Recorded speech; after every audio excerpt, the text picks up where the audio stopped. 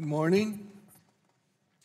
Subcommittee on Regulatory Reform, Commercial and Antitrust Law will come to order. On behalf of Mr. Cicilline and myself, I apologize for the 2, 3, or 4 times that this hearing has been postponed and rescheduled, but it's not like we weren't doing anything. We had a lot of things going on and still do, but please accept our apology.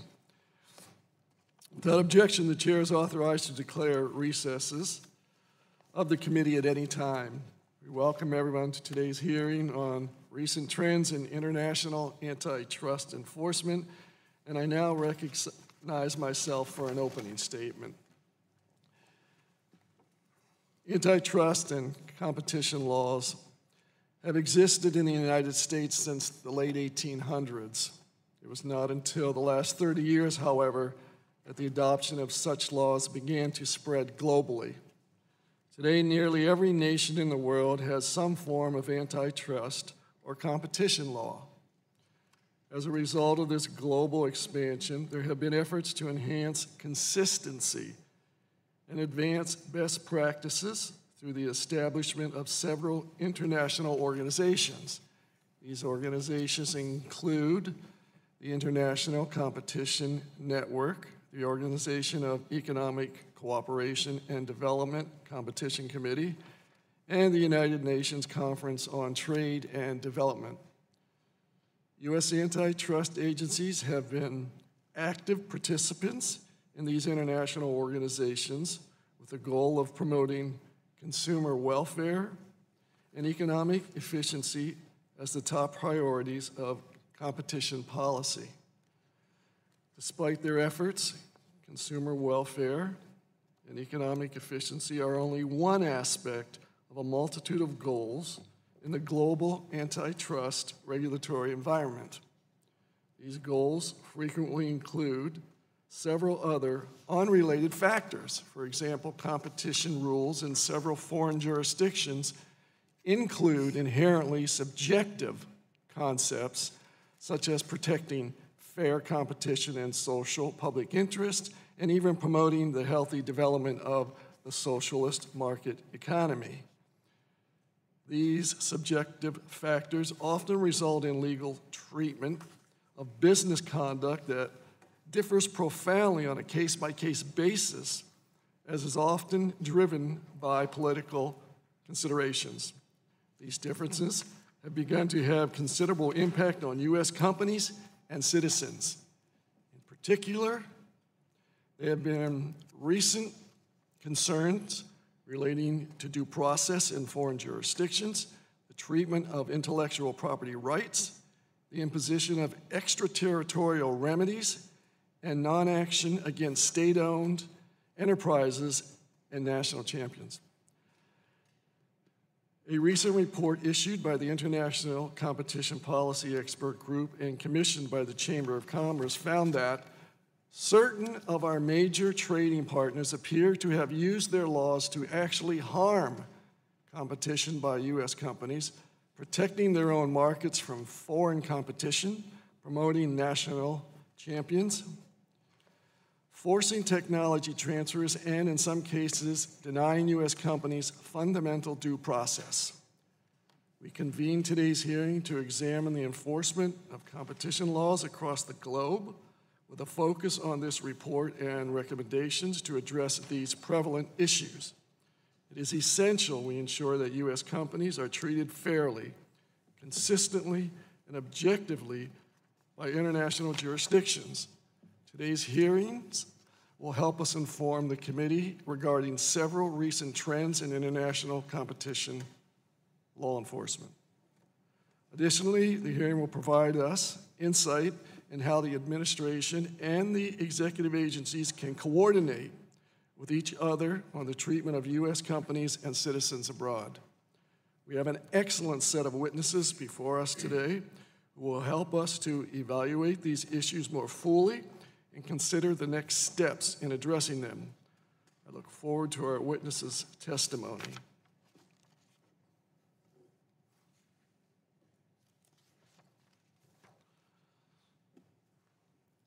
The chair now recognizes the ranking member of the Subcommittee on Regulatory Reform, Commercial and Antitrust Law, Mr. Cicilline, former mayor in the state of Rhode Island, my friend, for his opening statement.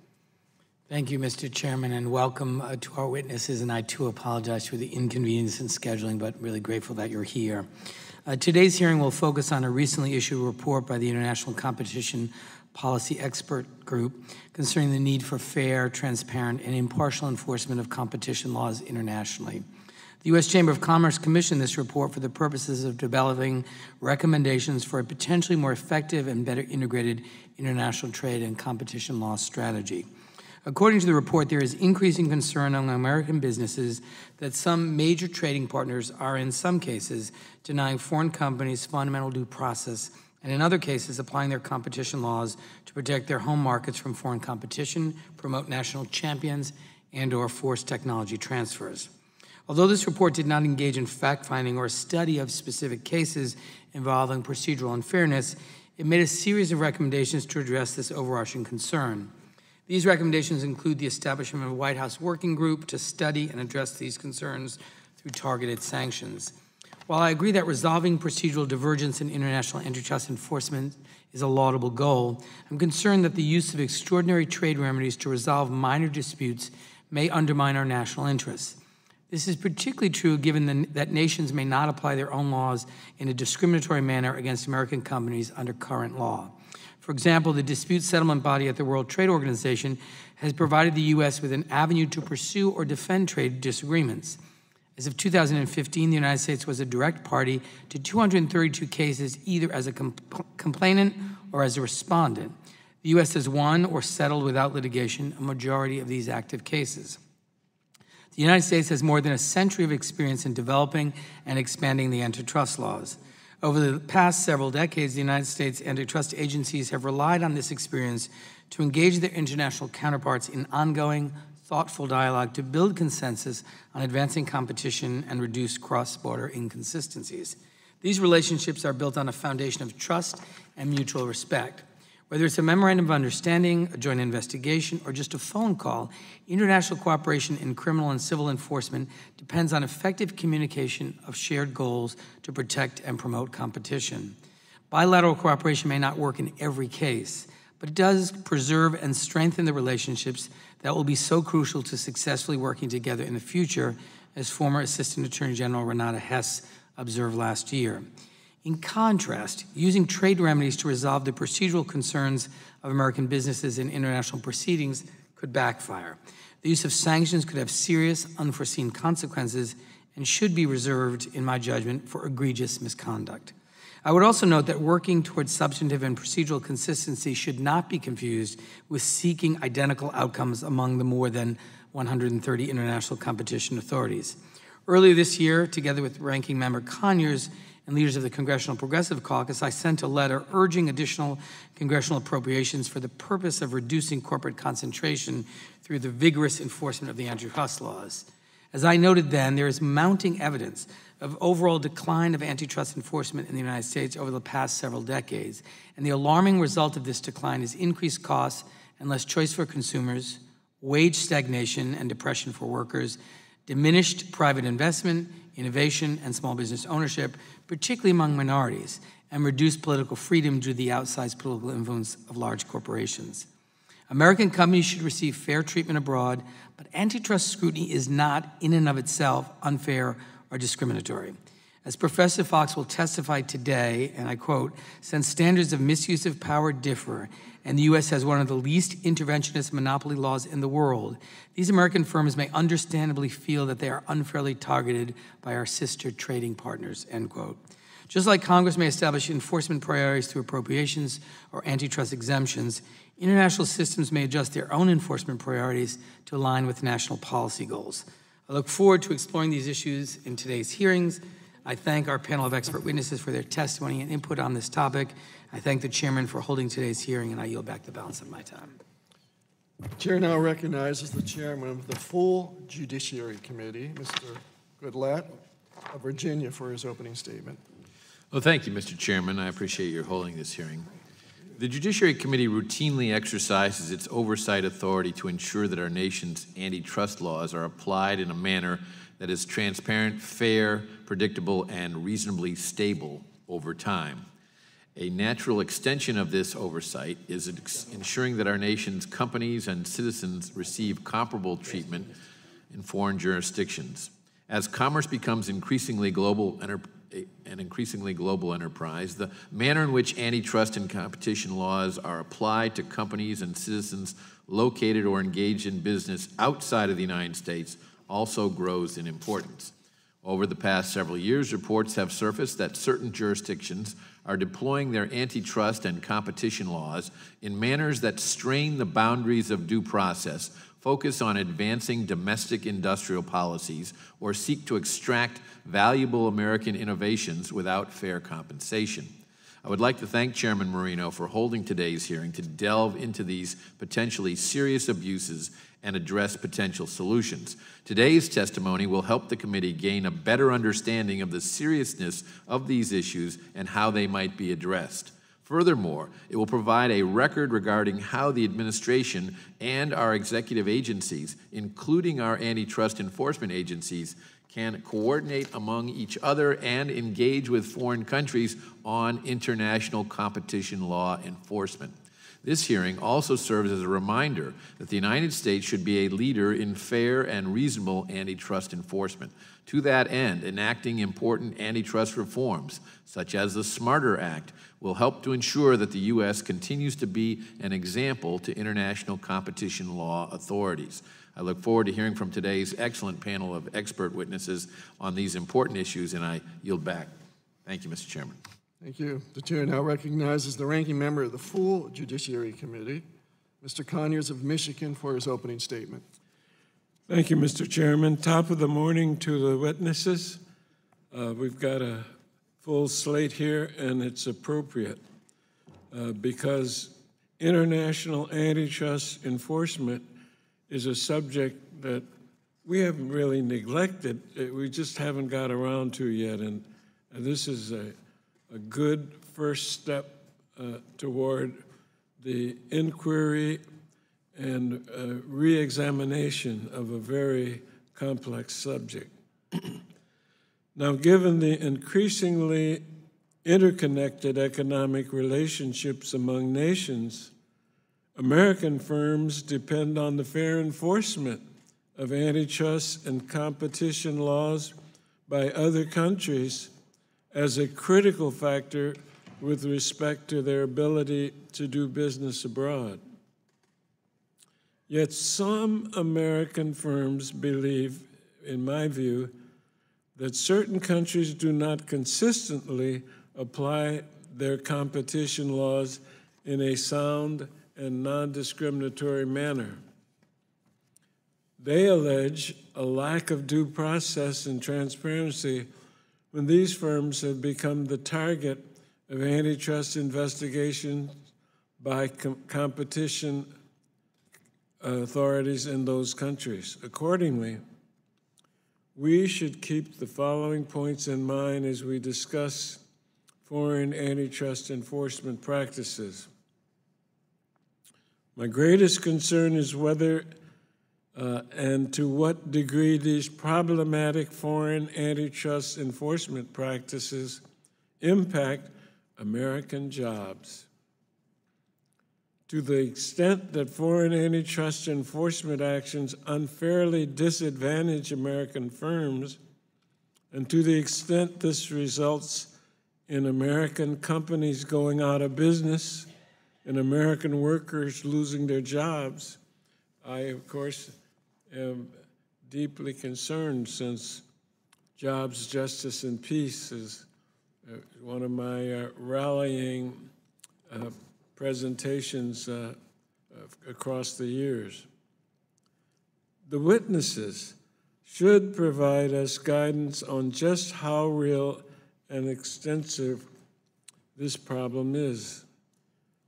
That being said, however, there are and should be limits to what we can insist on from other countries. When it comes to antitrust and competition policy, divergences in outlook and philosophy are not always rooted in a desire to protect national champions or to discriminate against American firms. Various countries may be at different stages of development, with laws shaped by culture and historical circumstances that, of course, differ from ours.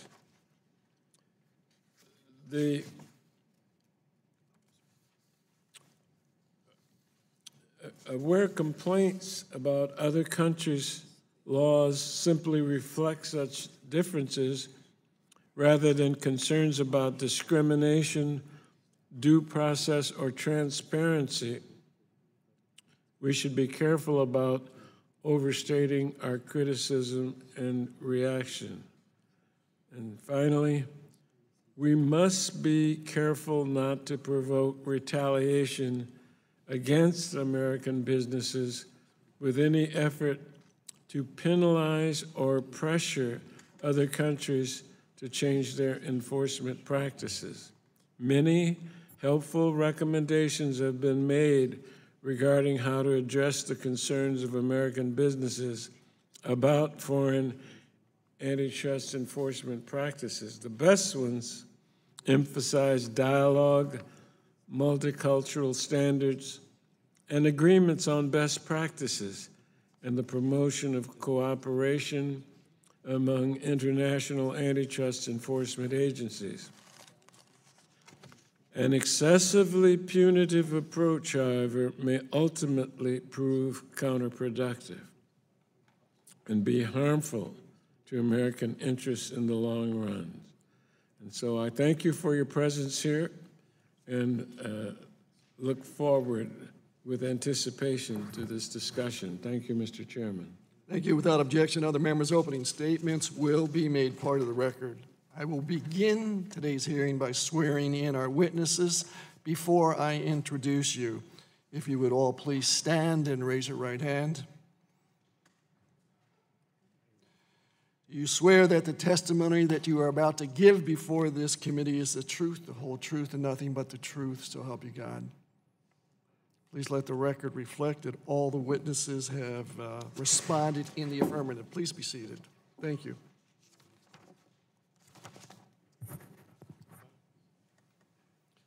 Ms. Garza, and if I mispronounce anyone's name, please do not hesitate to tell me. Thank you, Chairman. Ms. Garza, I'm going to introduce each of you first, okay, and then ask you to make your statements. Okay. Ms. Garza is a partner at Covington and Burling and the co-chair of the firm's Antitrust and Competition Law Practice Group. Ms. Garza has been involved in some of the largest antitrust matters, including the merger of Exxon and Mobil, and the U.S. government suit against Microsoft, the U.S. FL suit against the NFL, and many other litigation and regulatory matters on behalf of Fortune 500 companies. Before working at Covington, Ms. Garza served as acting assistant attorney general in charge of the Antitrust Division at the Department of Justice, and also as Deputy Assistant Attorney General for Regulatory Affairs, overseeing the matters in the telecommunications, transportation, energy, healthcare, agricultural, insurance, broadcast radio, real estate, and other industries. During 2 prior tours of service, Ms. Garza served as a special assistant and as chief of staff and counselor to the Assistant Attorney General in charge of the Antitrust Division. Ms. Garza was also appointed by President George W. Bush to chair the Antitrust Modernization Commission, a bipartisan blue ribbon panel created by Congress to study and report to the President and Congress on the state of antitrust enforcement in the United States. Ms. Garza received her BS from Northern Illinois University and her JD from the University of Chicago. Welcome this morning. Professor Wong Irvin is the director of the Global Antitrust Institute and an adjunct professor of law at the Antonin Scalia Law School at George Mason University.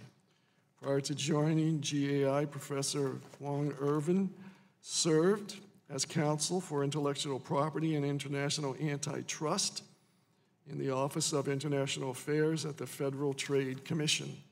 She also served as an attorney advisor to Federal Trade Commissioner Joshua D. Wright.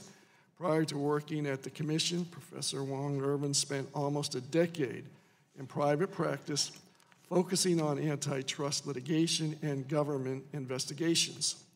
She currently serves on the International Antitrust Task Force and Antitrust Due Process Task Force of the ABA, and was previously co-chair of the ABA's 2016 Antitrust in Asia Conference. Professor Wong Irvin is also co-editor of Competition Policy International's North American column and also serves as co-chair for the Federalist Society Antitrust and Consumer Protection Working Group for the Law and Innovation Project. Professor Wong Irvin received her bachelor's degree from Santa Clara University and graduated second interclass from the University of California, Hastings College of Law, where she was associate editor of the Hastings Law Review. Welcome. Mr. Alden Abbott is the Rumpel Senior Legal Fellow and Deputy Director of the Meese Center for Legal and Judicial Studies at the Heritage Foundation. Prior to joining the Heritage Foundation, he served as Director of Patent and Antitrust Strategy for BlackBerry and in a variety of senior government positions, including Director of Antitrust Policy for the Federal Trade Commission, Acting General Counsel of the Commerce Department, Chief Counsel for the National Telecommunications and Information Administration, and Senior Counsel in the Justice Department. Mr. Abbott is an adjunct professor at the Antonin Scalia Law School at George Mason University and was a visiting fellow at All Souls College, Oxford University, and a Wasserstein Fellow at Harvard Law School. He is also a member of the leadership of the American Bar Association Antitrust Section and a non-governmental advisor to the International Competition Network. Mr. Abbott received his bachelor's degree from the University of Virginia, his master's degree in economics from Georgetown University, and his JD from Harvard Law School. Nice to have you with us. Ms. Eleanor Fox is the Walter J. Durenberg Professor of Trade Regulation at the New York University School of Law. Before joining NYU Law, Professor Fox was a partner at the New York law firm Simpson, Thacher, and Bartlett.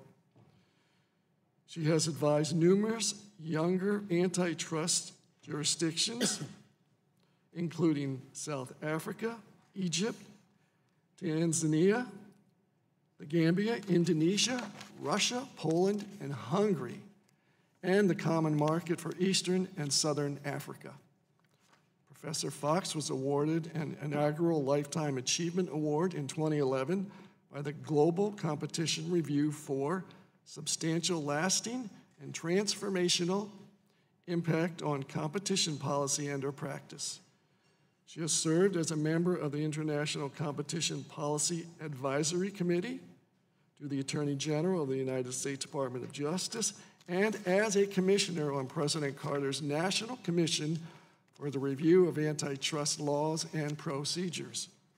Professor Fox received her bachelor's degree from Vassar College, her law degree from the New York University School of Law, and an honorary doctorate from the University of Paris. And here it goes. Dauphine.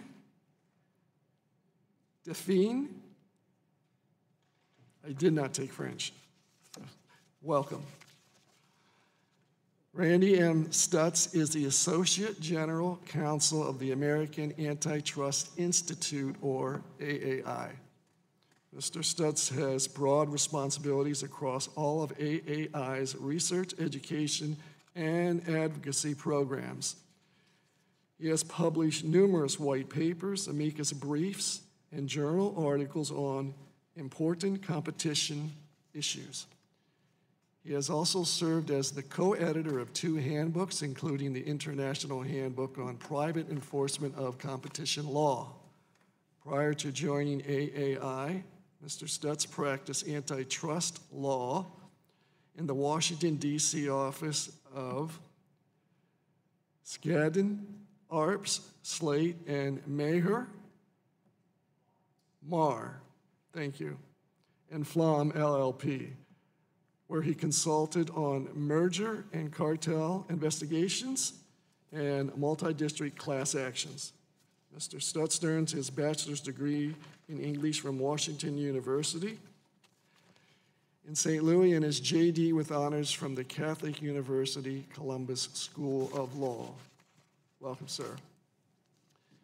Each of our witnesses' statements will be entered into the record into its entirety, but I ask each of you to summarize your statements in 5 minutes or less. And to help you, you see the lights in front of you that will keep time. The light will switch from green to yellow, indicating that you have 1 minute to conclude your testimony, and when the light turns red, it indicates that your 5 minutes have expired. And I know you're going to be concentrating on your comments, so when we start to get over the 5-minute mark, I will very diplomatically and politely raise the end of the gavel and give a little tap to give you an indication to please wrap up. Ms. Garza, please. Thank you, Chairman Marino, Chairman Goodlatte, Ranking Member Cicilline, Ranking Member Conyers, and members of the subcommittee. Thank you for inviting me to appear here today. I've had the pleasure of appearing before the subcommittee in the past to testify on recommendations of the Antitrust Modernization Commission and in support of the Smarter Act. And it is always an honor to be invited to address the subcommittee and to witness the good, thoughtful work of its members and the staff. I'm here today in my capacity as the antitrust co-chair of the International Competition Policy Expert Group, so named so that we could abbreviate it as ICEPEG. ICEPEG was a bipartisan volunteer group of 13 competition and international trade policy experts that was convened by the U.S. Chamber of Commerce in August of 2016 for this purpose, to consider how the U.S. can most effectively address the perceived misuse of competition law by some foreign jurisdictions that distorts international trade and harms U.S.-based companies. ICEPEG's members included distinguished academics and thinkers like Professor Eleanor Fox, who is here today, who have studied and participated in the development of international competition and trade policy for decades, and former enforcers and policymakers from every prior Republican and Democratic administration in the past 36 years. And I would like to pause here to recognize that Jim Rill, who was a member of ICEPEG, is here with us today. The Chamber asked this diverse group to leverage our collective experience to develop practical and actionable steps forward that will serve to advance sound trade and competition policy, and that is what we did, with a remarkable degree of consensus. A copy of ICEPEG's resulting report and recommendations in our transmittal letter to the President and to the 115th Congress is attached to my statement. My testimony today is limited to ICEPEG's report and recommendations. I am not speaking today on behalf of any specific client interest, and I'm not prepared to talk about any particular investigation or enforcement matter. My testimony will be brief because the ICEPEG report and recommendations speak for themselves and are consistent with my personal views. Simply put, there is a concern that certain of our major trading partners have, in some cases, denied foreign companies fundamental due process, and in other cases applied their competition laws to protect their home markets from foreign competition, to promote national champions, and or to force the transfer of technology at royalty rates that favor local technology implementers. Such conduct has a significant unfair adverse impact on the ability of U.S. firms to compete at home and in global markets. Karen Wong-Irvin, who's here testifying today, and Alden Abbott have provided examples of some of these things in their testimony. Prior administrations have devoted substantial resources at the very highest political levels to address the problem with some success, but it has been a difficult nut to crack and requires persistent efforts and a multifaceted approach that engages at both the competition and the trade law levels. Even for those who are wary of the use of trade rules, recognize that the need for a careful, integrated competition and trade law approach. As Professor Fox put it in her testimony, it is time that officials from trade and competition sat down at the table and discussed strategies for the good of the country. We need to work toward a coherent trade and competition policy that, among other things, tackles unjustified state restraints and the distorting competition of privileged and cronyistic SOEs. And I say, hear, hear, Eleanor. I won't go into any great length in describing the recommendations that ICPEG made, but I will say that the first 6 recommendations focused on the coordination of competition and international trade policy within the U.S. government. We suggested that it be through a White House working group. Among other things, the working group would determine which international agreements should include competition chapters, including through amendment of existing agreements, what provisions should be included, and how those provisions should be enforced. The working group would also focus on how to most effectively ensure that other countries apply their competition laws in a manner that is consistent with accepted standards of process to ensure transparent, accurate, and impartial enforcement decisions. I recognize the concerns of some of the members of the subcommittee about the effects of using trade sanctions and the effects of overreacting to issues.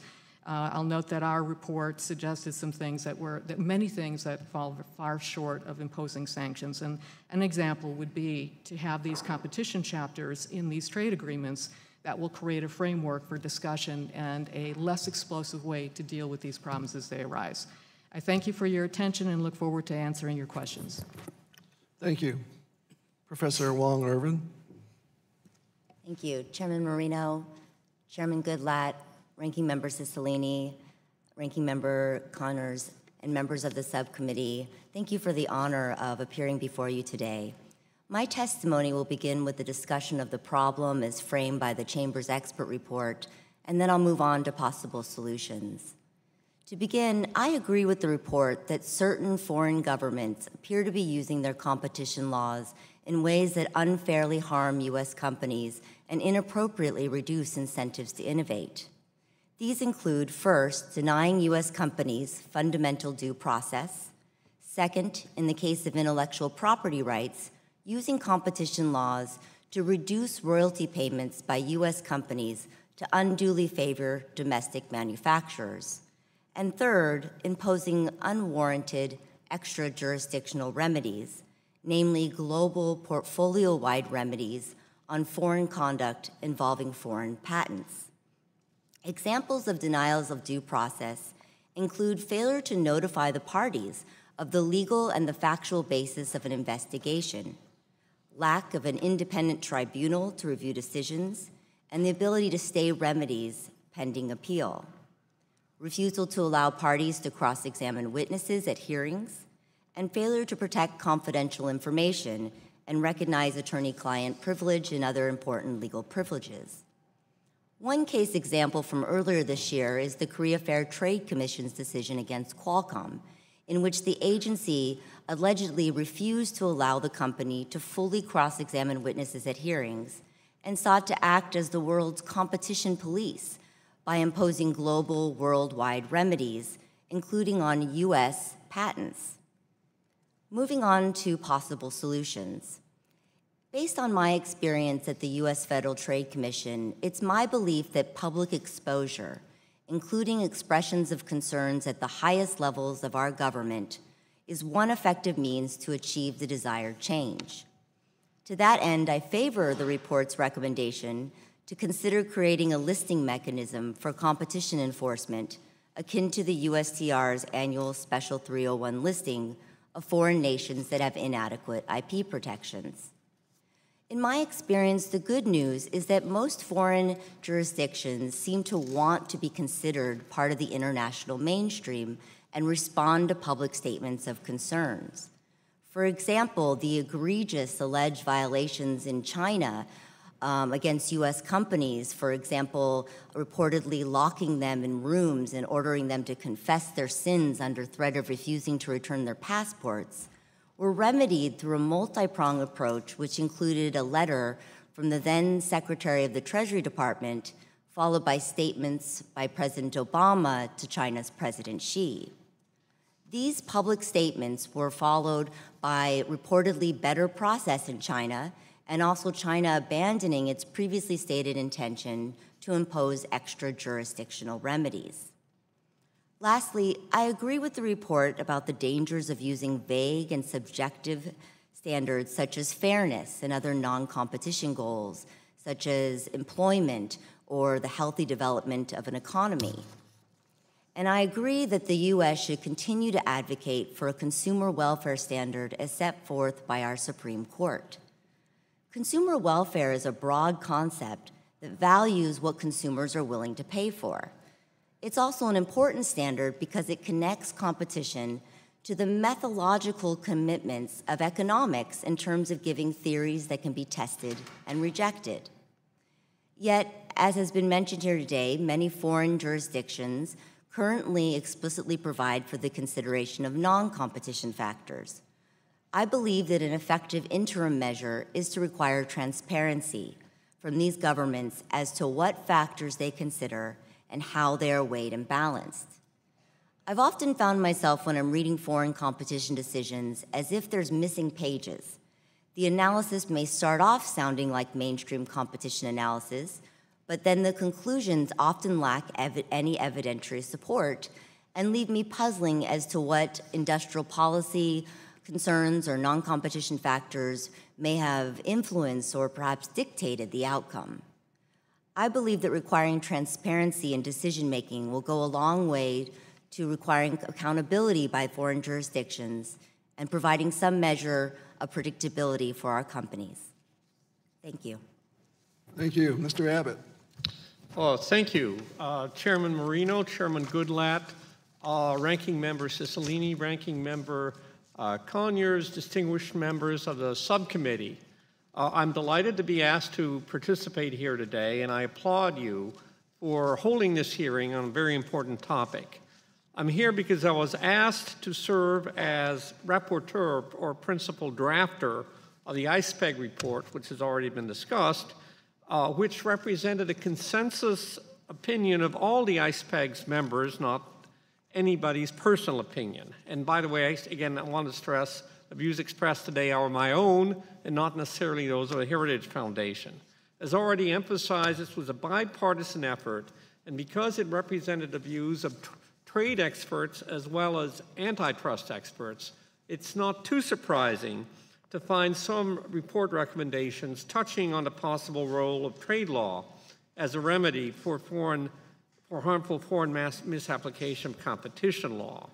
Now, as already mentioned, a key aspect of the report is its extensive discussion of consensus U.S. understanding of consumer welfare as the heart of antitrust law.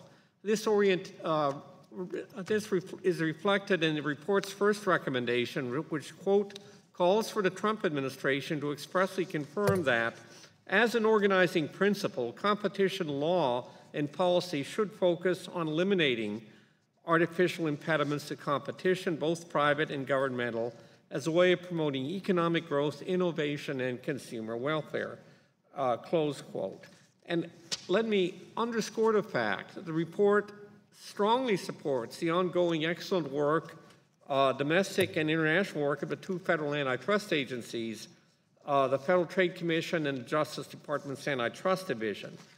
In calling for a White House working group, it does not call for involvement of non-antitrust agencies or the White House in carrying out American antitrust agency investigations or in the antitrust agencies making of policy determinations, in the antitrust agency's regular cooperation with foreign counterparts, or in the antitrust agency's periodic consultations involving competition authorities from around the world. Simply put, the report contains no language that would support curbing the independence of the federal antitrust agencies in carrying out their statutory roles, which encompass antitrust-related law enforcement and policy functions.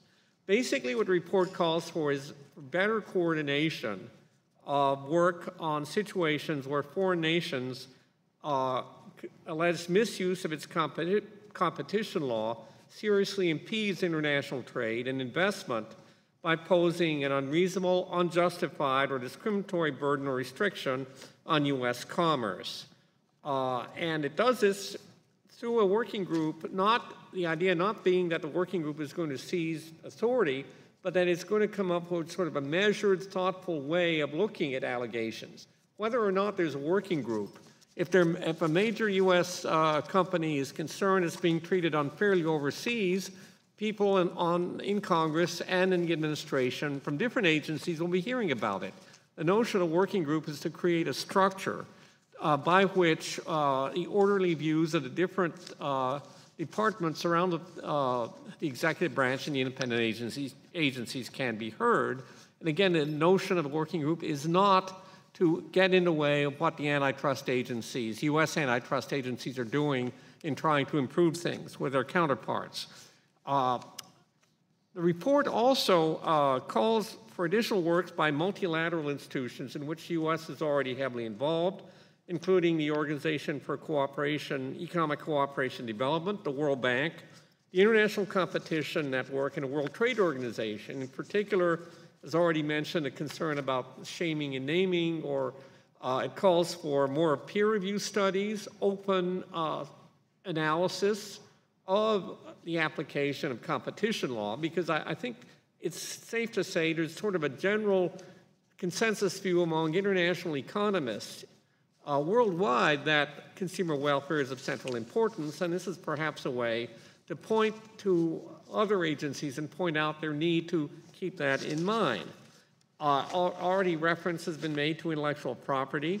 I will just briefly mention, put in a plug for the current acting chairman of the FTC, who's done a recent article in the Harvard Journal of Law and Technology on the problem of intellectual property and competition. Well worth reading. That closes my statement. I would be pleased to take any questions you might have. Thank you so much. Thank you, Professor Fox. Thank you very much. Okay, thank you. Chairman Marino, Chairman Goodlatte, Ranking Member Cicilline, Ranking Member Conyers, and distinguished members of the subcommittee. Thank you very much for the invitation to appear before you today. I was honored to be a member of the committee of experts that was organized by the U.S. Chamber of Commerce, on which Deborah Garza and Andrew Scheuer were co-chairs, and Alden Abbott was a reporter, and I want to thank them for the excellent work that they have done on the problem that we have before us.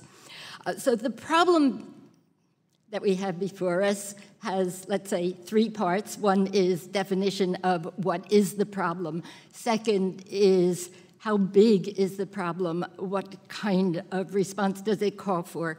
And third is what to do about it. So I want to say a word about each.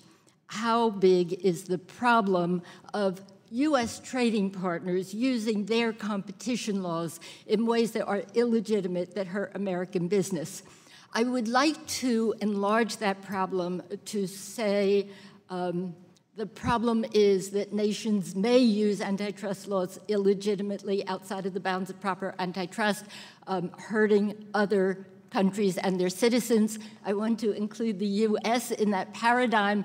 I think we are in a position today where we have to watch out also to be sure that our own country does not use antitrust politically. It has not yet, but I think that one has to be alert, and the problem is on all sides.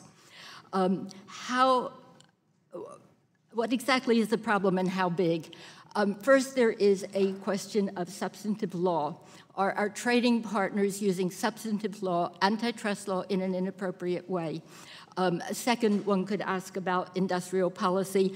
Third, one could ask about nation-state restraints, like Chinese SOEs or any country's national government use of policy that is harming trade and competition.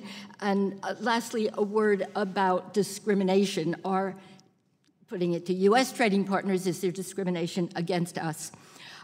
As to substantive law, my view is slightly different from the rest of my committee in terms of should there be one particular focus, such as consumer welfare for antitrust law.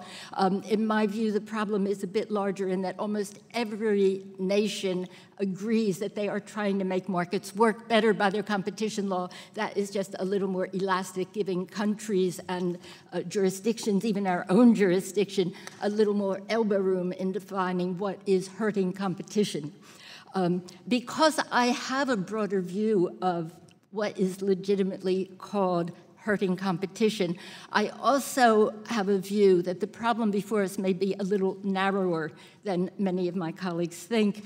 I think that we must respect how our trading partners formulate their competition laws, and it's not always how U.S. formulates it. And we must have respect for some formulations that are, in general, within the confines of a good competition policy. Industrial policy, I think we should have respect, except where nations are using their antitrust laws specifically to target us and to hurt us. State restraints, I'll pass on now because of time. Discrimination, I think, is very hard to prove, that our trading partners are applying different laws to us than they are to their own companies.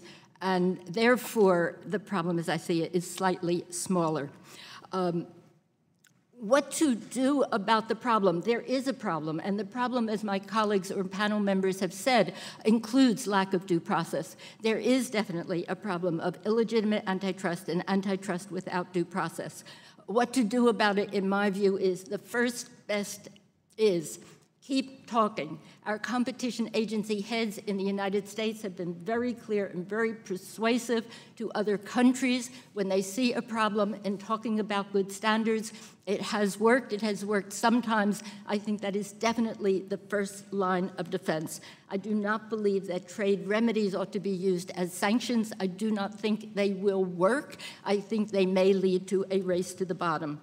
I do think there must be a working group. It might or might not be called White House Working Group, and there's a benefit to taking it out of a possibility of thinking of it politically, but there must be better integration between trade and competition. There was a time, I want to recognize Jim Rill, who is here, when Jim Rill was head of the Antitrust Division and Carla Hills was the United States Trade Representative, when we saw perhaps the high point in the integration of trade and competition used at that time to open the Japanese market, among other things. And lastly, I want to say, I think the main thing that we have to do in antitrust is keep our eye on the fact competition doesn't know borders and shouldn't. We all gain when competition is free and open without borders and not politicized. We all lose if we become sucked into a circuit of tit for tat. You do this to us, we'll do it to you. And I trust our heads of competition, Department of Justice, and Federal Trade Commission, who do believe strongly in that principle, incidentally. I trust them very much to carry on the conversation, to call out illegitimate antitrust, and to press on with what we have always had, a cosmopolitan antitrust. Thank you. Thank you. Mr. Stutz. Thank you, Chairman Marino, Chairman Goodlatte, Ranking Member Cicilline, Ranking Member Conyers, and members of the committee.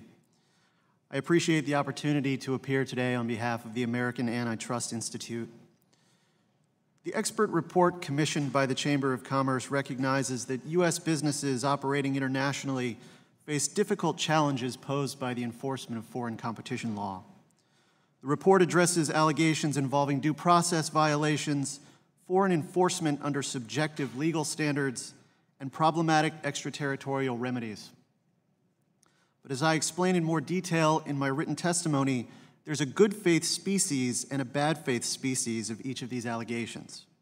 It's important to distinguish between a foreign authority's bad faith denial of basic rights in pursuit of protectionism and its good faith disagreements over appropriate legal standards and how to assess market facts.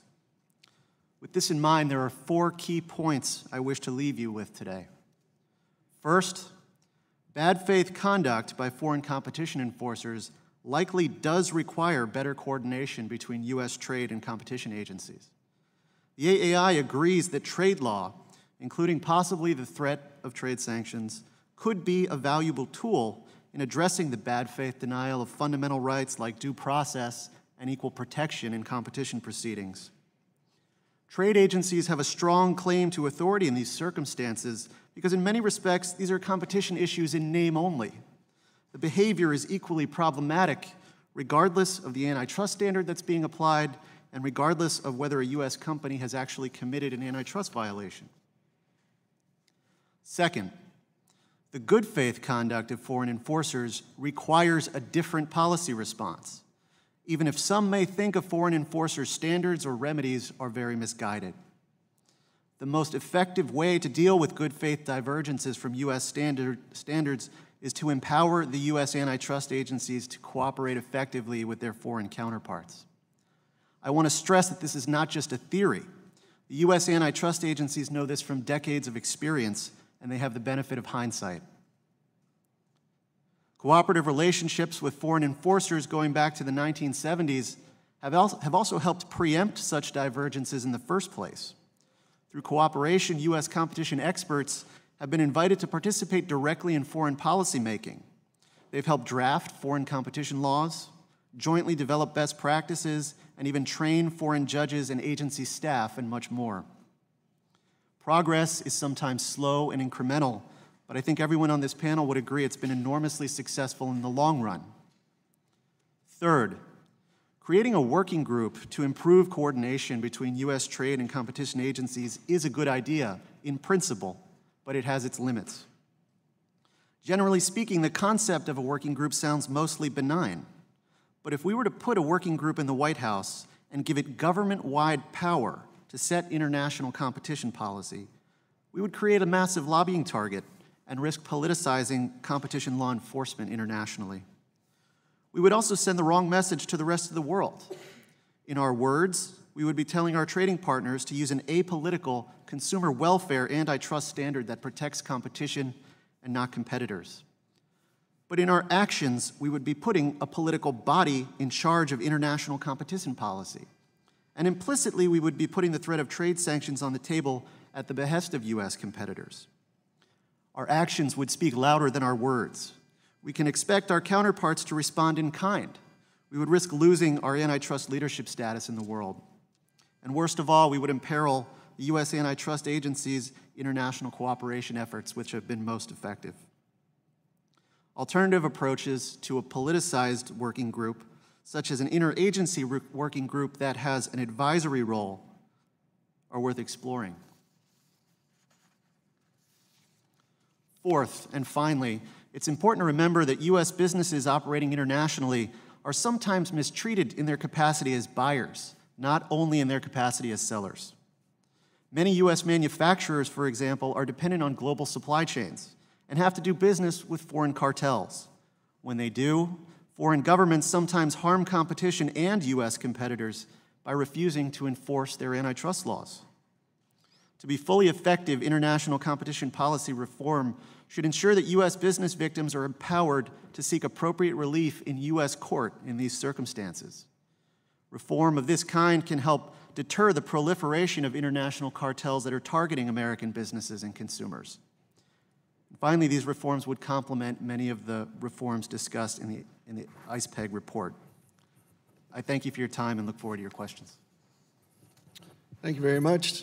Now it's time for the Congress members to ask their 5 minutes of questioning, and we'll begin with the chairman of the full committee, Congressman Goodlatte. Thank you very much, Mr. Chairman. Mr. Abbott, I'll start with you on this question, but I'll ask all the panelists to chime in on this as well. So we've been hearing a lot in this hearing about the problem of overly aggressive antitrust enforcement in some countries.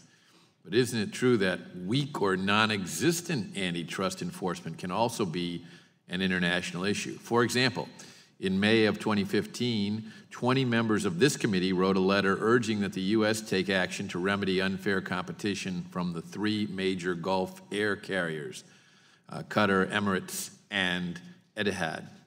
In this instance, the 3 airlines are completely exempted from their country's competition laws, and as a result, they are able to control aspects of the airline industry in ways making it impossible for others to compete. So aren't there two sides to this problem? Is there precedent for antitrust enforcement against state-sponsored or state-owned enterprises?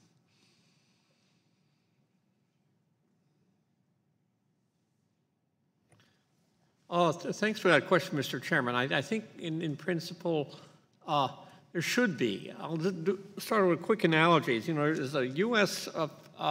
Foreign Sovereign Immunities Act does not apply to the commercial activities, say, of instrumentalities of a foreign sovereign.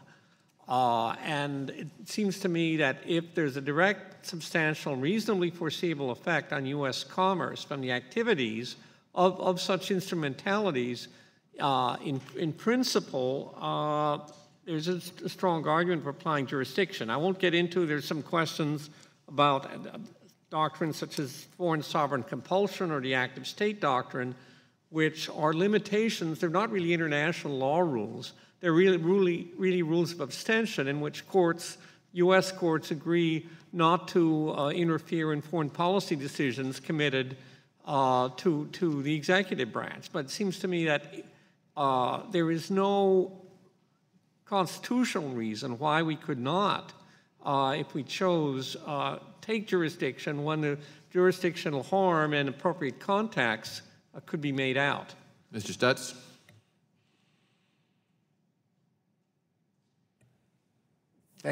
Thank you. This is, I think, a really important question. Non-enforcement is problematic in a variety of different ways.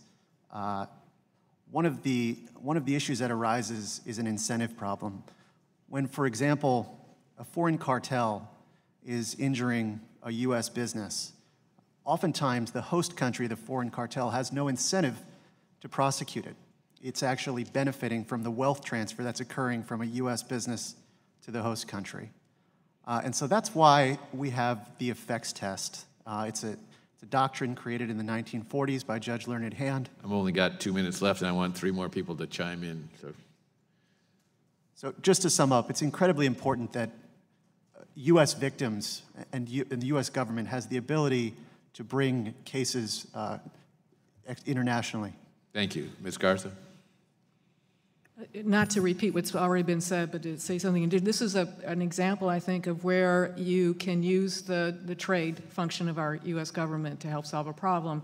For example, in trade agreements, it's not uncommon in a competition chapter for another jurisdiction to commit to the enforcement of antitrust laws to allow for non-distortive free competition, including by SOEs. So I agree with you that in some cases, trade can be distorted by the fact that you don't have sound antitrust enforcement within another jurisdiction. That's something that we should continue to work on, both from the antitrust enforcement perspective and from the trade perspective. Thank you. Ms. Wong. Professor Wong-Ervin? Thank you for the question. So I agree with the report that addresses this. It calls for the Trump administration to support the establishment of an ICN working group on this serious issue of anti-competitive harm caused by state-owned enterprises. The OECD in a 2010 study reported that SOEs are often the recipients of state aids, and in many countries, the largest share of these subsidies is devoted to preserving loss-making SOEs. Thank you. And Professor Fox? Thank you. I agree there is a problem of under-enforcement, and this is a particular problem in cases where there are state measures or SOE, state-owned enterprises, to which the antitrust laws are sometimes not applied. Our laws should be applied against state-owned enterprises when they're acting in commercial interests. In addition, I agree with Deborah Garza, there is much room for an integrated trade and competition committee to focus on exactly the problem of state restraints, which is usually foreign restraints that hurt us. It could be vice versa. And I would say in particular, in thinking about problems, the vitamin C case in which so far in the litigation, China has been allowed essentially to immunize an export cartel directly into the United States, hurting Americans directly. Thank you. Mr. Chairman, my time has expired, but I do think that it's well worth exploring the underlying issue here, which is allowing state-owned enterprises to do business in the United States, a country that is very we shy strongly away from, it's not that we've never done it, but we have very little in the way of state-run enterprises in the United States domestically, but they have to compete with foreign competition that has all the benefits of that state subsidy and sovereignty that goes with it. Thank you, Mr. Chairman. Mr. Cicilline has graciously deferred to the ranking member, but Mr. Collins has to go to a rules hearing meeting, and Mr. Conyers has graciously agreed to allow Mr. Collins to ask his questions for 5 minutes. So thank both of you. Thank y'all for the courtesy of both sides, and I appreciate it, Mr. Chairman. Again, I think just focusing on the issue here of developing, what is happening in the international realm and how they're antitrust, and keeping this very open as far as how do we address this and how do we not. I think it's really also something we need to understand. Antitrust laws were enacted for the protection of competition, not competitors, and I think that's something as we look at. And this is, the Supreme Court actually saying that as well. So, and the concern is foreign countries are not doing that. They're using it in basically to harm in many ways the markets, or shape the markets, if you would. Ms. Garza, in one of your testimony, that a recommendation from the White House Working Group was meant to produce a forum in which sound and coherent trade and competition policies could be forged, not create an antitrust czar to direct antitrust enforcement decisions. Can you elaborate on that, please? Sure. I was really addressing the concern that was raised by Randy and Eleanor, and that I've heard in the past that isn't what we're calling for is for an antitrust czar in the White House to direct antitrust policy. That's definitely not what our concern is. Our concern is basically, has been said here today, to address this question of the misuse, potential misuse of antitrust law and lack of process that we've experienced in other jurisdictions, and to make sure that the administration, through all of its resources, including on the trade side as well as on the antitrust enforcement side, are marshaled to focus on this issue. So the focus of our group was not domestic antitrust enforcement. It was a question of how do we help to further our efforts to ensure that the 130 other nations that have antitrust laws aren't misusing them in a way that distorts trade and harms U.S. companies. Okay, in keeping with that theme, I think you brought up a good point, and I think when you're looking at our situation here, Mr. Abbott, how would you feel, how can we as the U.S. better situate ourselves to deal with this emerging issue? It is continued here, to counter or prevent improper foreign enforcement actions? Well, that's... Then we'll go to Ms. Fox. We'll just sort of catch her on the line here. Sure, that's a good question, Congressman. I think, part of the recommendation was that we act a lot more vigorously to get the international bodies we're already involved in to highlight, to do peer review studies, and to emphasize those. And perhaps, a working group could, not just in the bilateral antitrust discussions, but in perhaps higher level government discussions, raise these issues directly. I think it was already mentioned that President Obama raised an issue with the Chinese government about lack of due process, about locking people up in rooms. There needs to be perhaps more of that, and perhaps more public attention and public statements about that, when in the context of international meetings, bilaterals, not to tell governments what to do, but to raise the concerns at a much higher level. Okay. Ms. Fox, I'm going to elaborate. I'm going to put a little bit further. The question here is are we dealing then more with a emphasis from the administration, from Congress? Is this a fix that we need to do in more of a diplomatic sense, or is this something that there is a legislative fix, or is there a policy fix? Take Mr. Abbott and take that as a great answer. I'm just curious. Let's follow that logical step. What do you think? Had to push the button. There you go. One should first understand what one means by misuse. It is used in at least two different senses. One sense it is used is if our trading partners are not following, for example, U.S. principles of monopolization law. Some people call that misuse, and I do not. And I think if that is the question, that some nations are applying their law in a way, for example, that privileges contestability of markets, that I think the answer is talk, between the competition agencies to try to get accepted their point of view. And if they don't get it accepted in the international marketplace, maybe it's not right, or maybe it is just not the way most people do it, and we have to live with that if it is within the area of protecting robust markets. If it is the kind of atrocities that Alban Abbott just mentioned, that is a serious problem that probably does need a higher level and a higher push, and starting with an integrated committee of trade competition and some others as the... Well, you've definitely found the city for talk in integrated committees, so that's we can definitely look at that. Ms. Wongler, I know I'm running out of time. I think the biggest thing here is what we need to focus on is those examples that are always out there, but I think the focus of this hearing is a proper one, and it's saying what is our response, what is the U.S.'s response, how are we dealing with it internationally, how are we dealing with it internally, but also saying is there ways that we can also, as we already are, we're the leaders in the, especially many of these areas where they're being challenged, I guess is the best way to put that. So I think we're the leaders there. Let's continue to do so, and I appreciate the opportunity to ask these questions. I appreciate, again, the kindness of the chair and the ranking member and others. Thank you. I yield back. Chair now recognizes the ranking member of the full committee, Congressman Conyers. Thank you very much.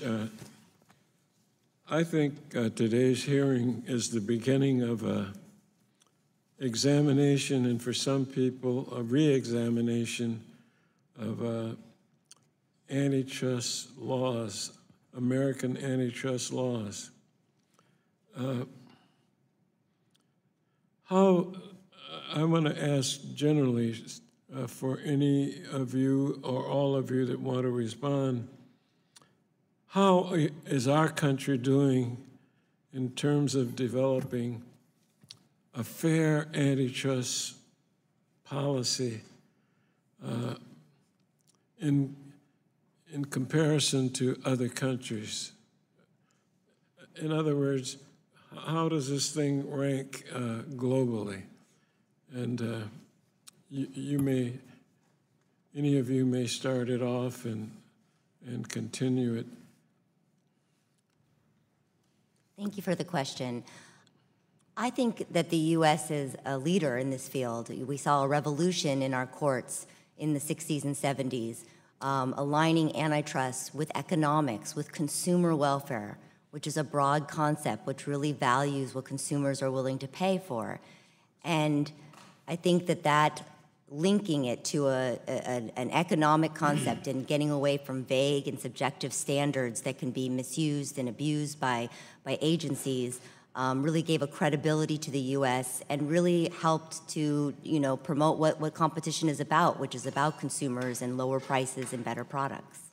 Yeah, but how do we stack up with other countries? Are they looking to us for leadership, or do they think as the leading capitalist nation in the world, I mean, we may come off in a poor light. I mean, after all, everybody's not into capitalism, and I'm reading between editions of review articles that we're failing in some respects and that we're doing great in others. And I've never had 5 people with your backgrounds to give me a little free advice on which direction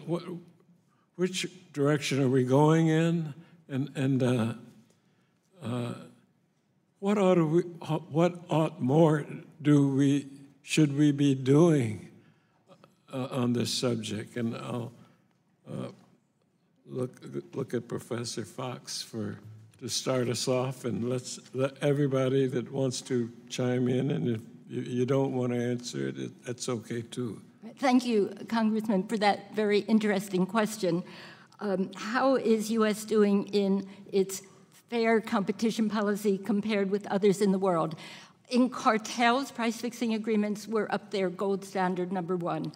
In monopolization, abusive dominance, I think, unfortunately, U.S. has lost leadership by becoming very conservative and not finding very much that a dominant firm does is illegal. The European Union standard has gotten more prominence in the world because it focuses more on access to markets by those who have been excluded, and I think that is, in the world, perceived as more fair. What we should be doing, though, is a very difficult question because this is law formation. It goes through our courts. It goes up to the Supreme Court. Our Supreme Court has handed down decisions that fit with the narrow view of what should be illegal as monopolization. Mm-hmm. Well, that's a good start. Where do you come in, Attorney Stutz? Thank you for the question. I think it's possible to admire the coherence and principled nature of the U.S. approach to antitrust law and at the same time feel concerned about some of the results it's wrought. We have a large concentration problem in this country. Competition is declining in a lot of sectors. Mm-hmm. It's understandable, perhaps, that other countries would look to the United States and seek to experiment. And there's been a lot of interest in finding ways to more aggressively enforce the antitrust laws in a principled way, and I support that. Very briefly, Congressman, I think, with all due respects, I don't believe that competition has diminished. I think that some recent economic research, I know that there have been claims have been made in the last year or two. I just don't think the best recent economic research supports that. And more generally, I think there needs to be a real concern that overemphasis on, and it's true, lots of countries emulate Europe, they have an administrative system, but overemphasis on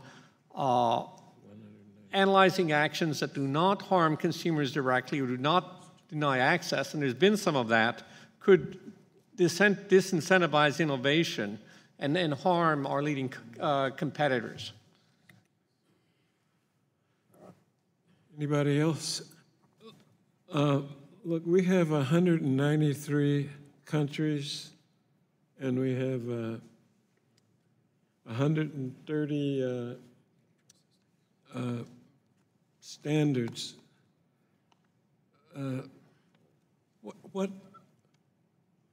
mean, the little countries, they look at a discussion like the one we're having this morning and say, we can't even get in the door. I mean, there's such a disparity between the big nations and the little nations. And I feel a little bit uncomfortable because the little nations, I mean, people say, well, who cares? And who asked you to get in here anyway? Could somebody, this is my last try at trying to put this into some perspective. May I take a shot? Please. Okay, good. So I think two things. One is, just to be clear, I don't think it's the smaller economies that are the problem here. It's actually some of the larger economies that are throwing their weight around. But the other thing I would say is that competition law has actually been very good for some of these younger and smaller economies. I've had the honor of being able to participate through the years in the International Competition Network and in other international fora, and have met and talked to, as have other people here, Eleanor, Corinne, Alden, Jim Rill, and have had the opportunity to spend some time, quality time, talking to a lot of those enforcers in countries in Africa, in South America, and Asia. And they recognize that a sound competition law is actually good for them, because it frees up the ability of their economy to grow. It removes artificial barriers to competition. It allows the spread of better distribution of wealth. It allows for innovation. So competition law, we really feel, is good for not just the big developed economies, but it's good for the smaller economies. Keeping not having distortion of international trade, that benefits them. And so I've actually seen that there's a fair amount of consensus that's developed in all of these international fora about the value of antitrust competition for even those economies.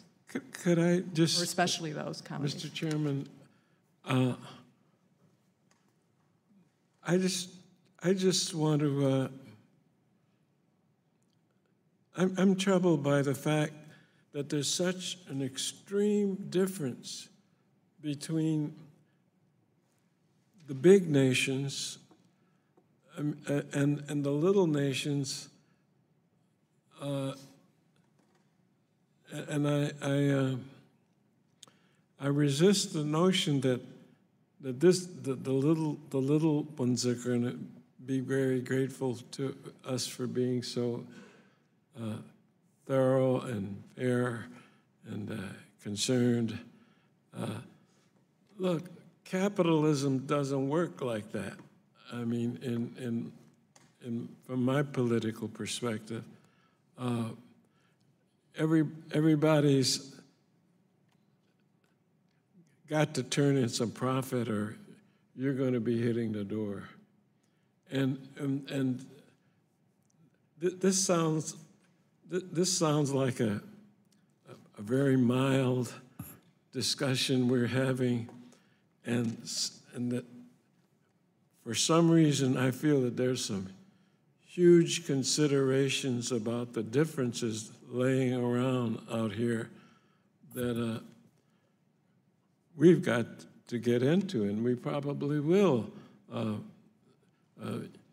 What can 5 members of Congress do with 5 expert witnesses in a couple hours?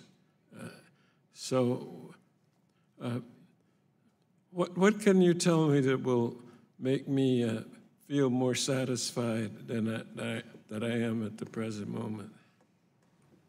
Congressman, thank you again.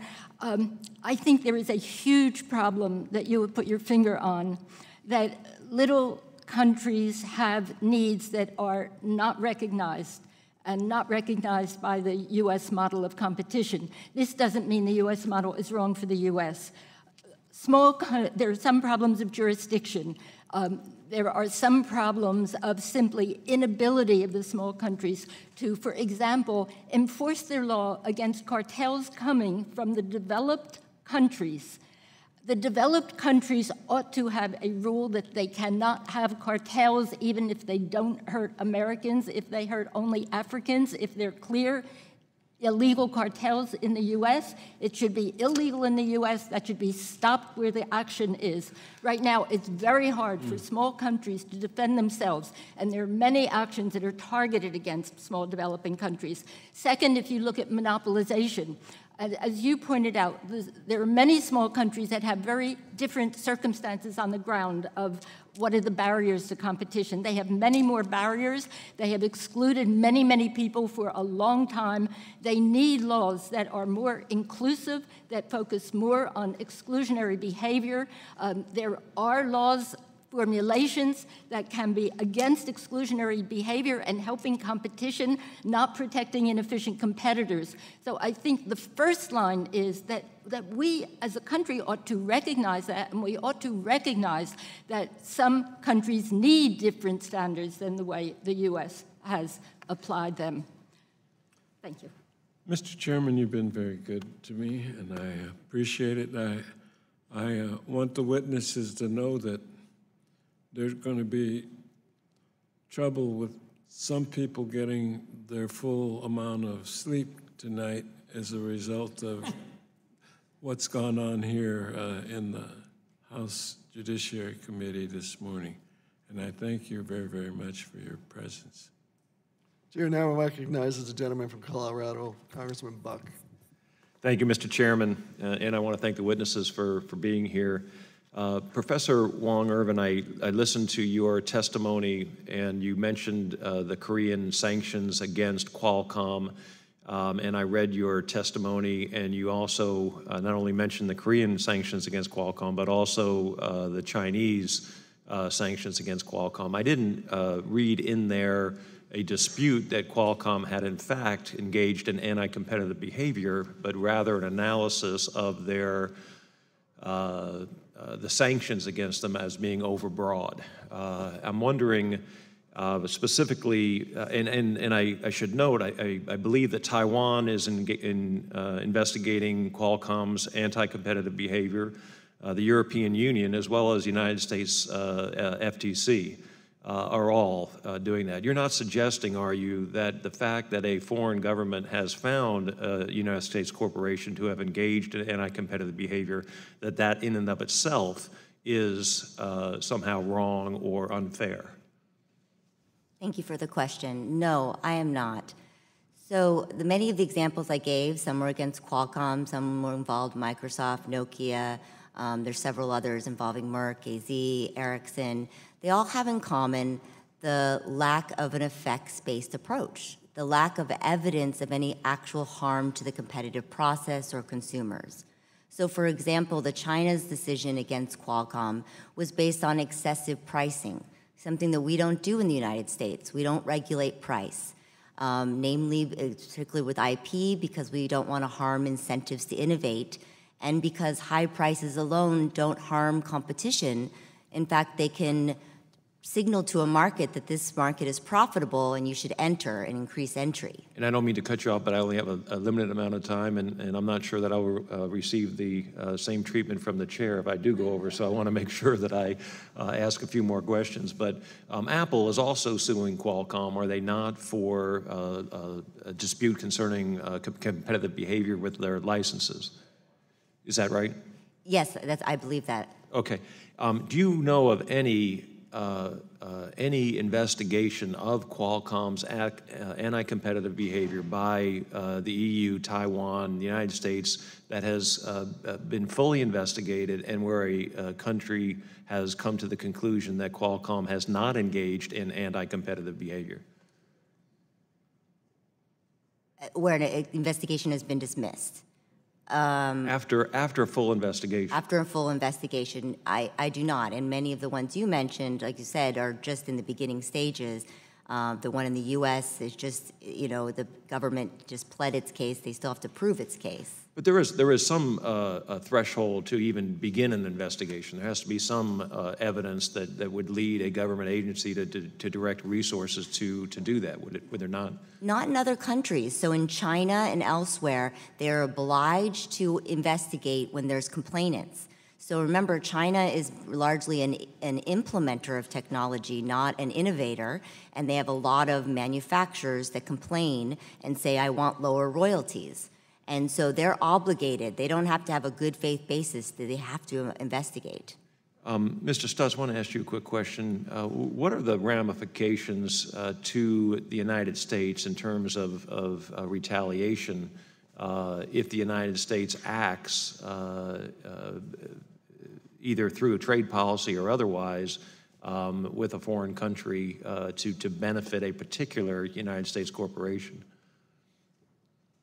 I think thank you for the question, Congressman. I think the obvious immediate risk is retaliation and just the adoption of a political stance toward competition policy rather than a law enforcement orientation. Now, would that retaliation involve just one United States company, or would it involve many United States companies and affect our economy in terms of workers, employment, and our ability to trade with that foreign country? Thank you for the question. I think it should be seen as a risk that there would be a policy response rather than an individual response to a particular matter. I do think it bears mentioning with respect to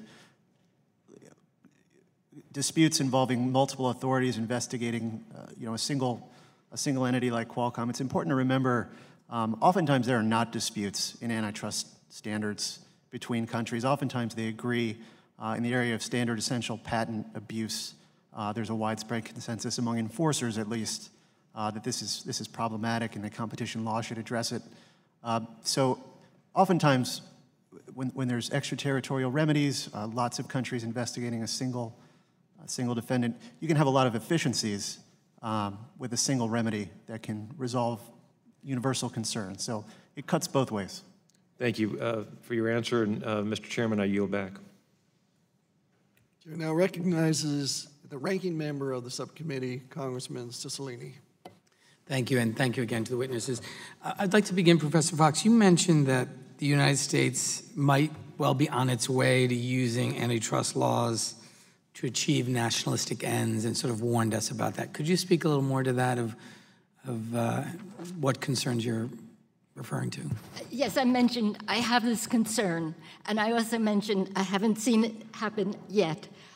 It is a general concern that simply comes out of, for example, meetings of the highest executive with merger parties who agreed to invest in America, and the uneasy feeling that at some point that might be taken into account in letting a merger through lightly.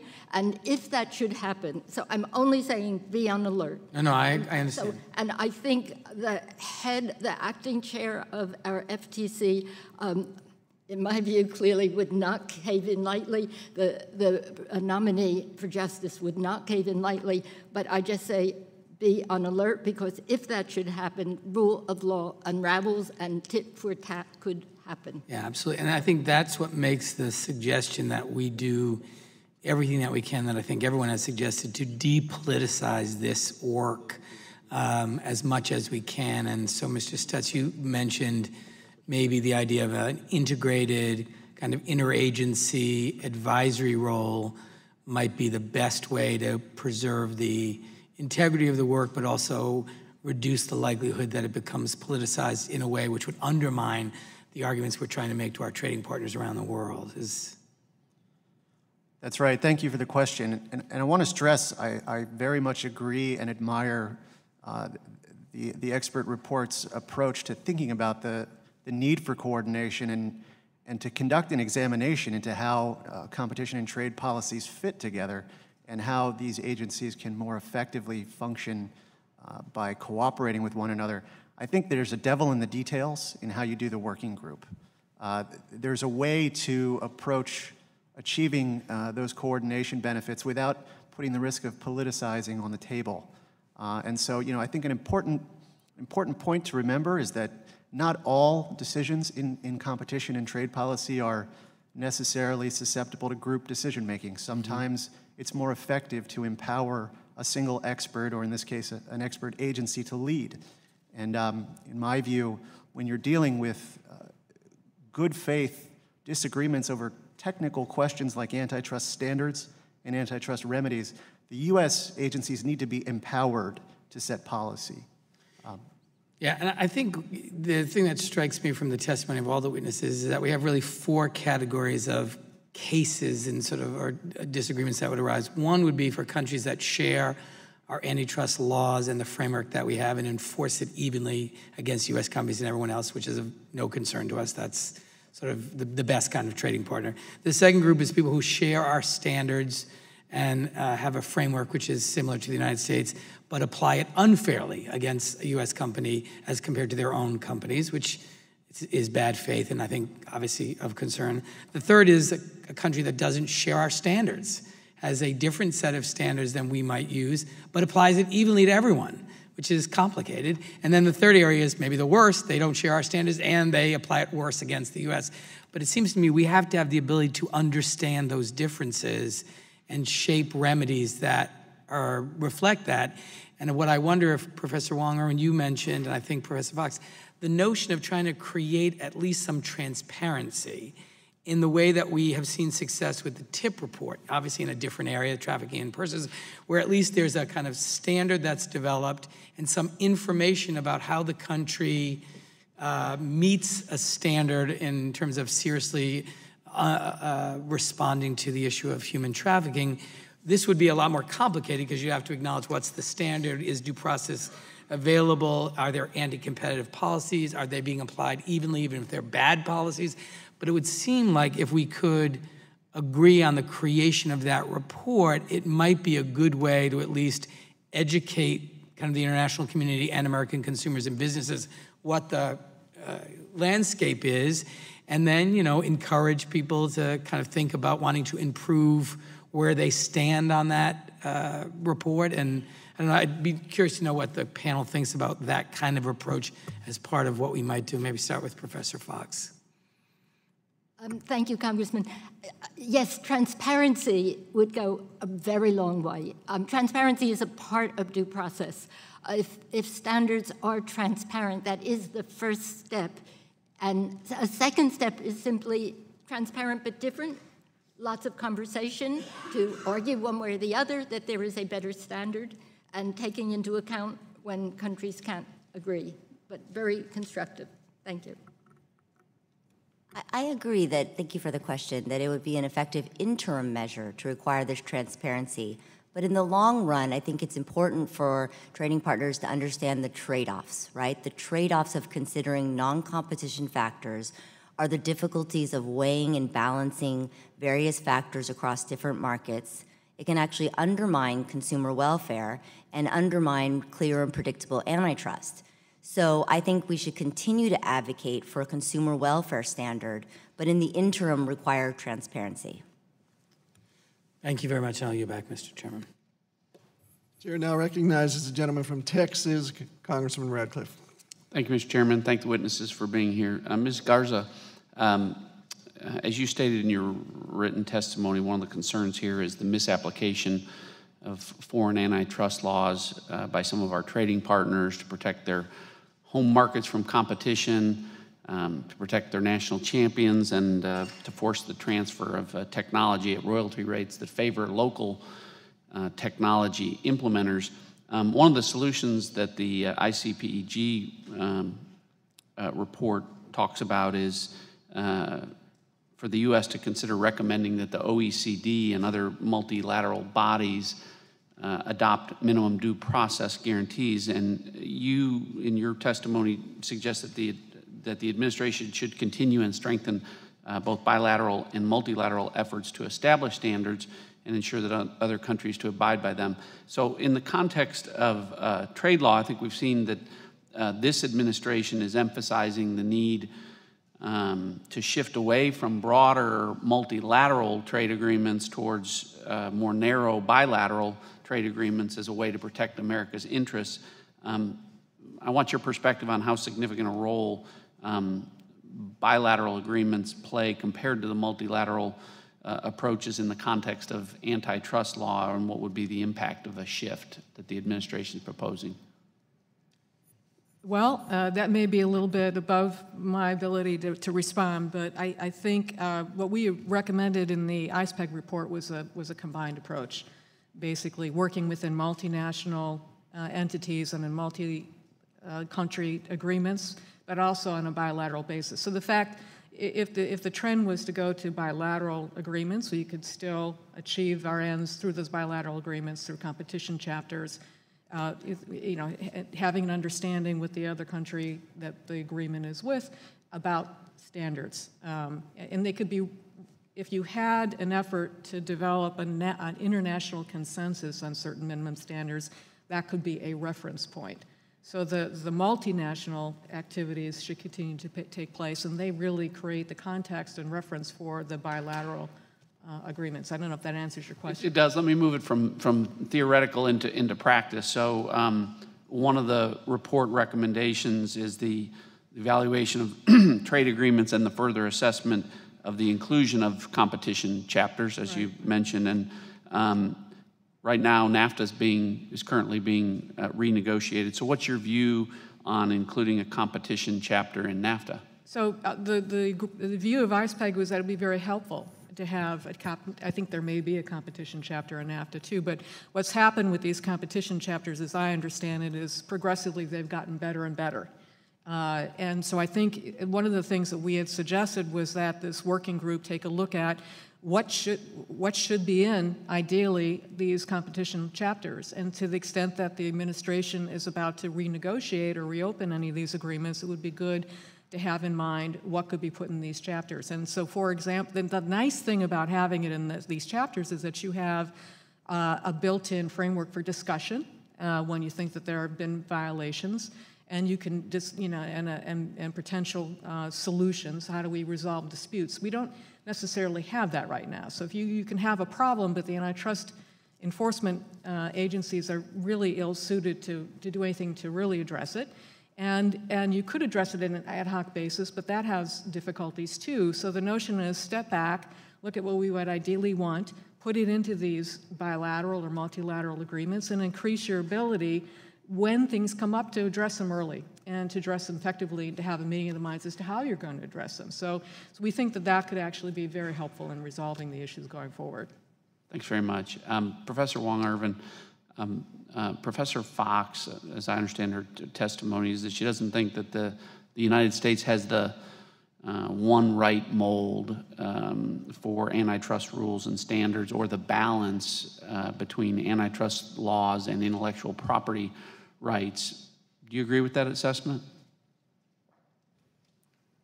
I do not. I think that the U.S. is a leader in innovation, and a lot of that is because of our incentives to innovate.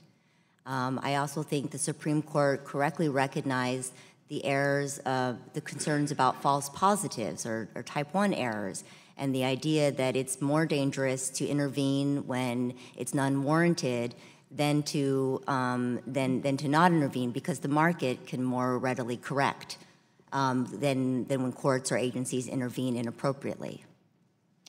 Thanks very much. I'll yield back. Thank you. The chair recognizes the congressman from Georgia, Mr. Hank Johnson. Thank you, Mr. Chairman, and I thank you all for your testimony today. I think we can agree that there should be more integration between global trade and antitrust policies, laws, and agreements between nations. I take it from what you all have said that you all would agree with that statement. And also that we must respect how foreign trading partners formulate and apply their antitrust laws. We must respect that. But if they fall short, then there should be shame, there should be name and shame applied from the highest levels of our government. In other words, public disclosure of abusive practices and applications by foreign governments of their own laws. I think we can all agree on that. But what I want to ask the panel is, to what extent do the Trump policies and pronouncements of America first, the rhetoric and the policies that ensue from that, the policies to withdraw from negotiations for the TPP, the threats surrounding NAFTA made by the president, to what extent do the rhetoric and practices of this administration have on foreign governments and their mindset in terms of applying their own antitrust laws? Professor Fox. Thank you. I think the announcement of my country first is not fortunate, and is not limited to the United States. We're in a world today where many countries across the world have a my country first policy. Well, the U.S. being the leading trade partner and the preeminent antitrust enforcement regimen, what does it say when we stoop to the level of America first?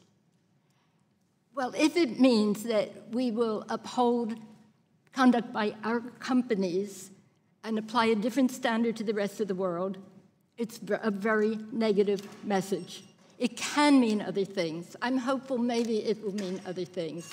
But if it does mean nationalism, parochialism, it is and this applies to the trade agreements you mentioned, it is bad for America. America gains with these trade agreements. America would have gained with the Trans-Pacific Partnership. I want to add here that the competition chapter and the SOE chapter in Trans-Pacific Partnership are very well done and very important and can be models for whenever we're ready again to have multilateral agreements. Okay, thank you.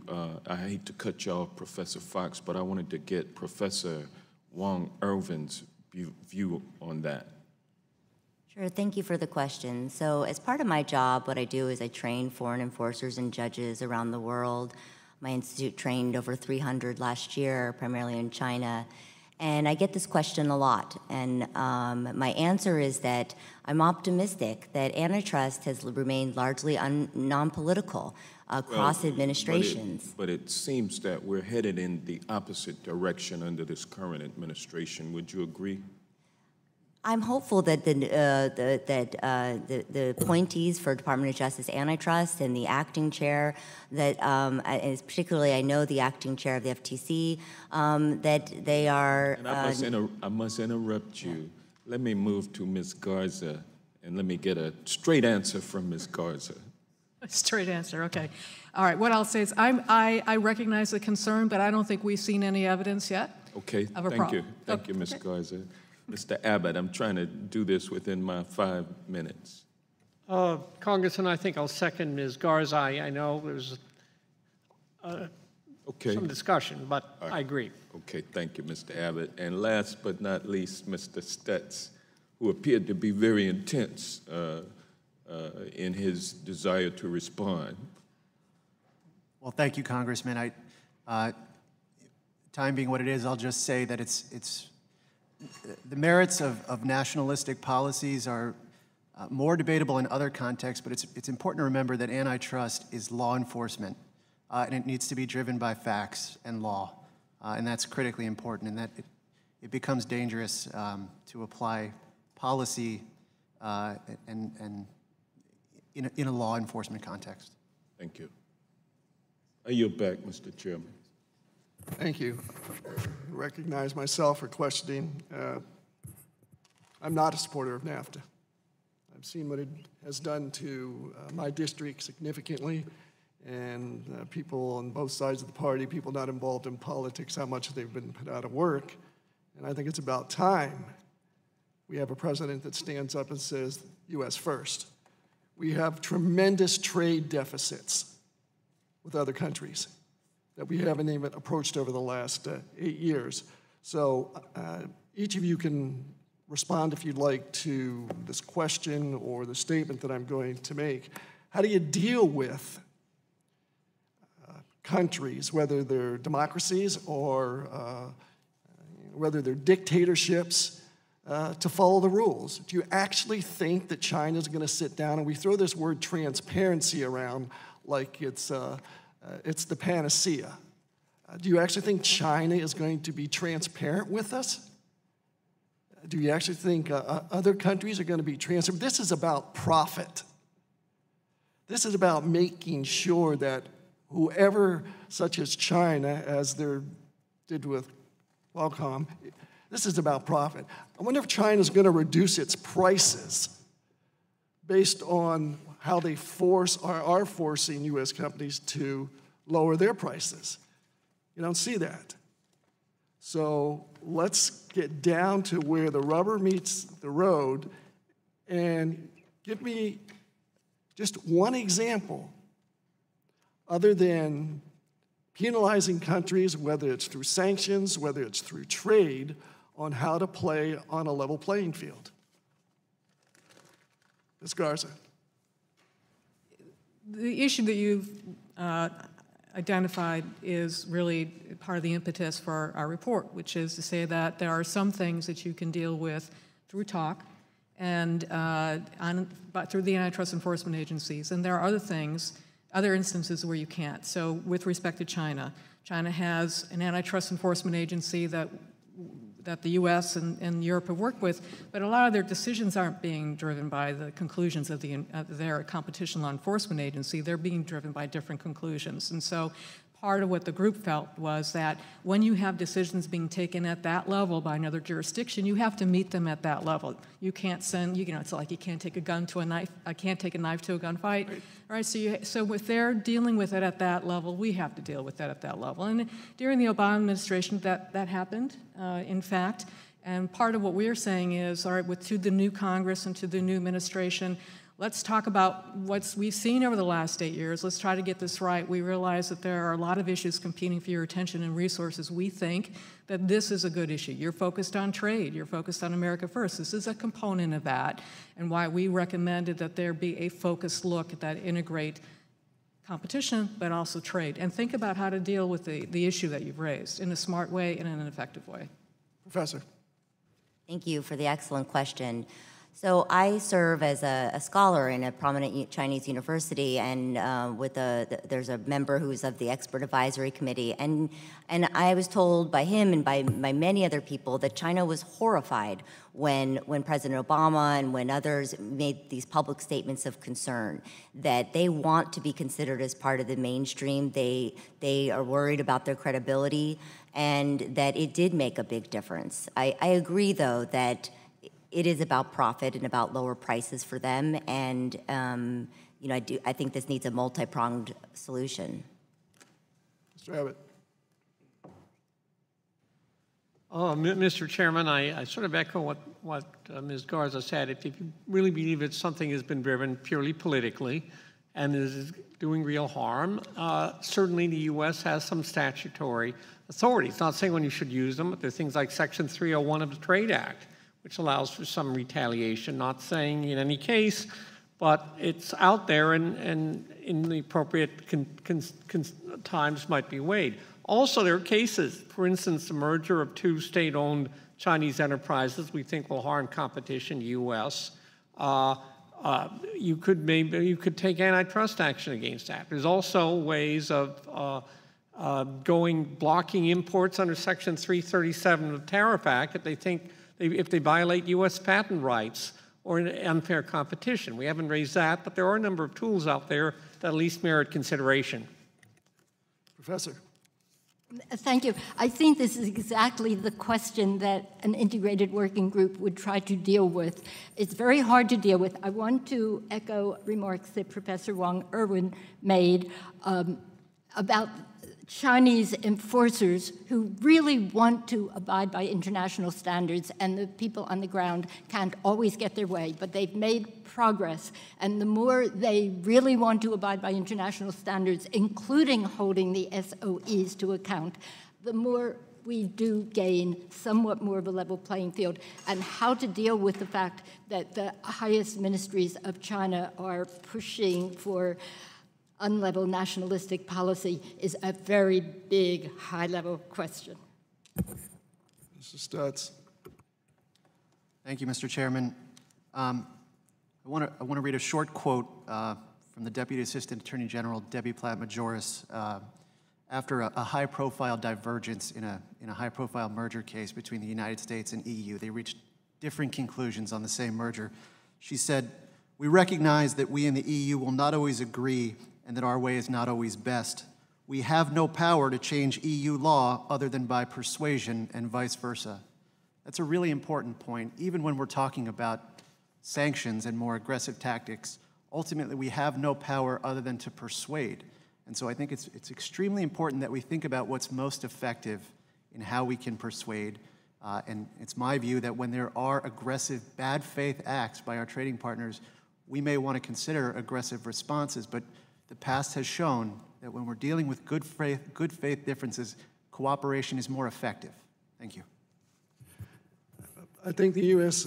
on its own would have a tremendous impact on this, but we cannot change minds of the leaders in China. What that is going to take is a unified effort of most of the countries around the world to let China know that we will come together and move as one if China wants to continue to abuse these anti-trade issues. In numbers, there is strength. So with that, this concludes today's hearing. I want to thank all of you for attending. It's been very enlightening. We could probably spend the next 6 hours here talking about these issues, but I think we have started something here today that we can take that ball and run with it. So without objection, all members will have 5 legislative days to submit additional written questions for the witnesses or additional materials.